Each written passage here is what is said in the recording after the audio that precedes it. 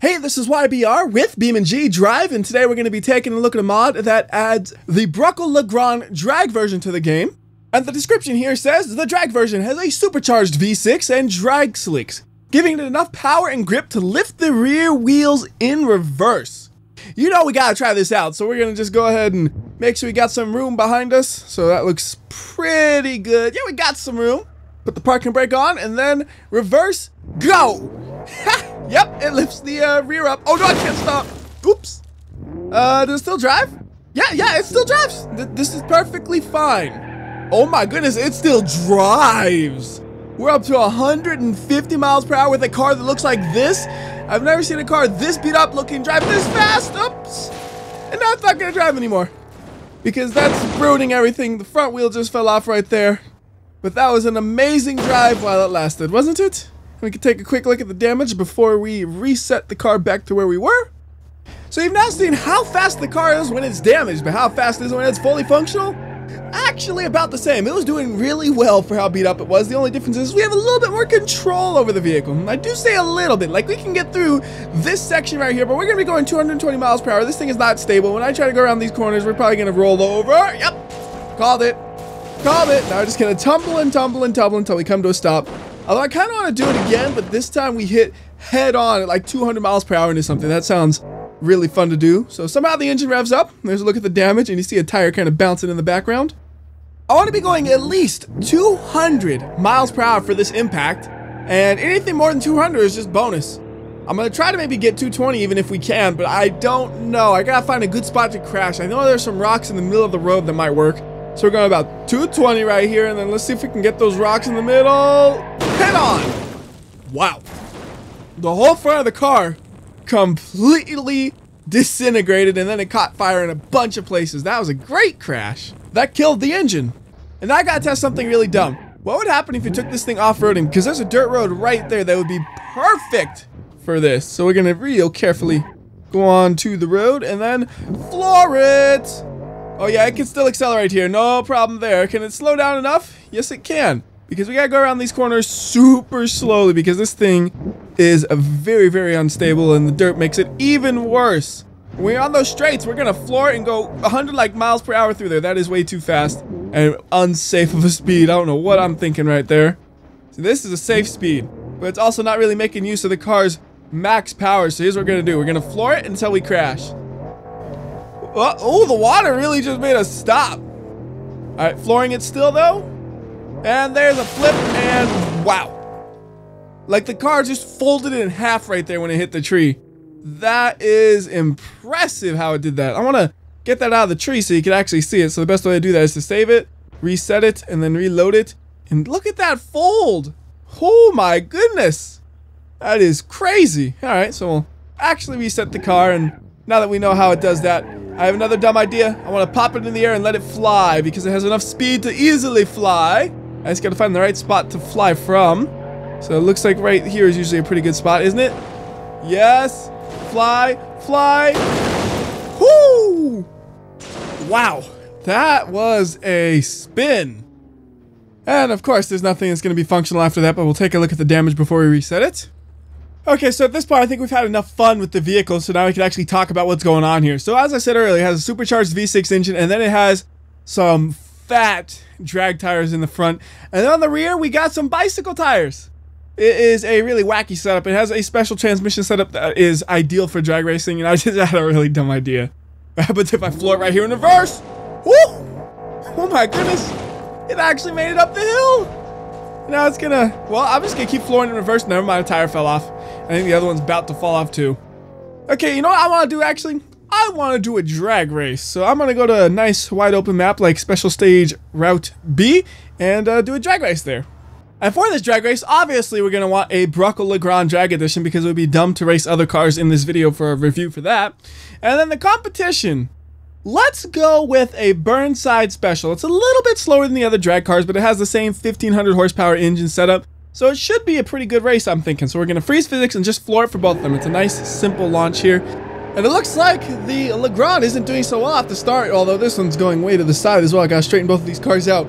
Driving two cars at once ain't easy, but The LeGran is pulling ahead. Burnside Specialist topped out. This is going 220 miles per hour. Now, let's check. Are we in front of them? Yes, we are. I can tell because I didn't hit them. I actually flew in front of them. I was hoping I would hit them a little bit, but can't always get what you want. We'll let this thing go ahead and slide for a little bit before we reset it. All right, it's lost most of its momentum now, so let's reset it. Grab the other one, reset it, and then we're going to swap it. We're going to go with the drag version of the Bruckell Moonhawk, which, like I said earlier, is a little bit faster, and I think it tops out a little bit higher, too, so this should be an interesting race. So same strategy as before, we just floor it for both of them, and off we go. Oh, this one's already going way to the side. I gotta try to straighten this thing out without overcorrecting. There we go. So launch is way harder than me, unfortunately, and it looks like in terms of top speed, we might be close. Like, I'm about topped out, but I'm not gaining on them, so they're probably topped out too, but they're overheating. I'm not. Hypothetically, I could do this longer than them, but this thing is not the easiest to control at these speeds. You just see me sliding all over the place. And I'm not really gaining on them, and they're not overheating fast enough, so at this point, I'm just kind of curious, how good can we wreck this thing at 230 miles per hour? Wait, are they hitting the wall where we might catch up to them? Nah, let's just go ahead and wreck this thing. We're going to turn hard right here, and there we go, we rolled it, and we rolled it again. It's upright, nope, it's upside down again. All the tires are attached, though, never mind, one of them just fell off. And that's is going to do it for the drag races. Now I know which car is faster than which, so we're going to go ahead and change maps. Look at the tire just bouncing in the background there. Actually, I'm curious. Is it going to make it all the way to the water? Will it? Will it? Oh, okay. So we're going to go ahead and go over to Hirochi Raceway and try to do a lap with this thing just because I can. And I just had a really dumb idea we probably could have did on the other map, but I didn't think about it until right now. So you saw, the LeGran does not launch as hard as the Moonhawk, but what if we could get the LeGran to launch a little bit harder? Because front-wheel drive cars don't usually launch too well, because when you accelerate hard, the weight of the car shifts to the rear a little bit. So you can see this right here. We're accelerating really hard. The rear end dips down, and the rear wheels aren't doing anything. It's all about the front wheels, and with less weight on the front wheels, you have a little bit of wheel spin as you're seeing right there. But with this car, as you saw earlier, it actually can go in reverse pretty well. And with reverse, it's the exact opposite story, because when you hit it like this, the weight shifts to that front tire, it gets extra traction from the extra weight, and it actually launches so hard it picks up the whole car from the ground. Now, it might actually be launching a little bit harder when you do that, or it might not be. I don't know. That's what we're going to go ahead and test. Don't crash on me. Woo! That was scary. All right, I want to bring this thing up a little bit, though. So we are near the starting line on the straightish part of the road, so like right about there would work. It looks like we could stop it here. And then we're going to save this spot and get another LeGran out and put it side by side with this one. And we want to see if it's actually faster to launch in reverse. Now, you know, quarter mile time, it wouldn't be faster because you're going to top out at like 80 miles per hour. But, you know, for the first 1/20th of a mile or whatever, it might be faster. And right there, I actually broke the wheel axle. I don't know how I managed to do that, but it's broken. And there's even some fender damage there. That's weird. We'll clean up the car so it'll actually drive so we can line it up properly. And then carefully drive it to the starting line. Alright, so that's about lined up with the other car, I would say. So we save the spot. And then we're going to do the same thing we did before, where we freeze physics and launch both cars. So launching this one in reverse, this one in forward. We're even going to get a little slow-mo so we can really watch this thing. They are not lined up in the same direction, but hopefully it'll work out okay. So go. And, ooh. So it looks like, wait a minute. No, look. It is launching harder now. Except when it gets in the air a little bit, that does slow it down. But the initial launch is definitely harder. Ha!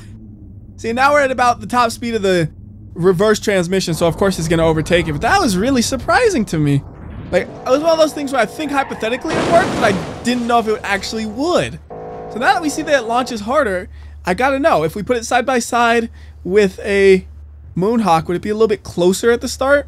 Because the other one, the Moonhawk, just pulled away immediately. So I'm going to line this up a little bit different because I noticed it hit the wall. So maybe like right there might be a little bit better as long as it doesn't hit the soon-to-be Moonhawk.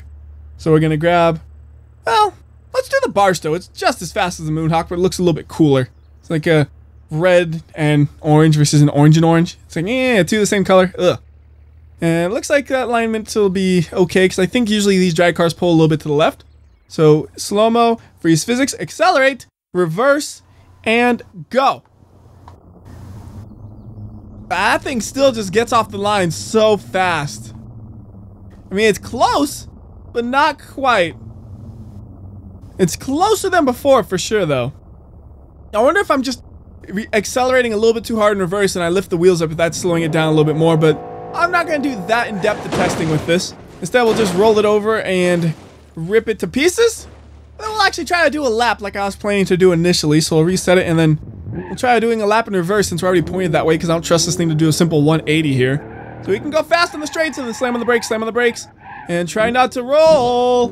I mean, the suspension on this thing is so scary in the corners. You don't want to be going around a corner with this thing, but if you have to, this is what it looks like. And you notice I'm trying to keep it as straight as possible through that section so I don't actually have to steer much.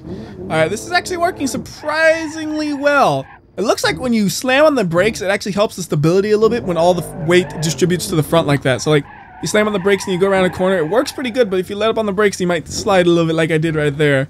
Like, driving this thing is very, very tricky. Anyways, up, accelerate, and then slam on the brakes, slam on the brakes, slam on the brakes, brakes. Yes, okay. Then we let it coast for a second, and beautiful. This is actually working a lot better than I expected, considering I could easily tip this thing over at any time if I wanted to. Alright, I'm gonna complete a lap. I'm gonna complete a lap with this. I did not expect to be able to complete a lap. No. Up, see? See, I told you it was really easy to flip it. Oh well, I tried. And that'll do it for this video. Till next time, this has been WhyBeAre. I'll see ya.